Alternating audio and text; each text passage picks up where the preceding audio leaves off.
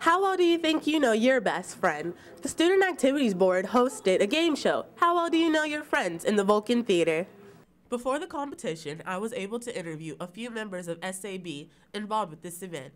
The original idea was created by Spoon, Ronald Taylor, and CJ Thompson, and then during SAB training, we all creatively made the program for tonight.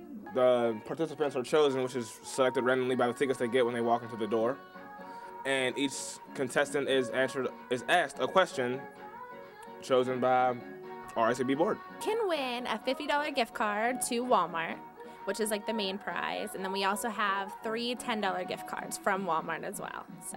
Contestants put their friendship to the test, competing in various challenges, from wrapping each other in toilet paper to answering questions about one another. But in the end, one friendship outshined the others. Yeah, we had a lot of fun trying to guess each other's everything, the questions they asked and the different tasks we had. 30 friends entered to test their knowledge of how well they know each other Monday, February 6, 2012. Many entered, but only a few friendships passed the test. For CUTV News Center, I'm Shar Dunston.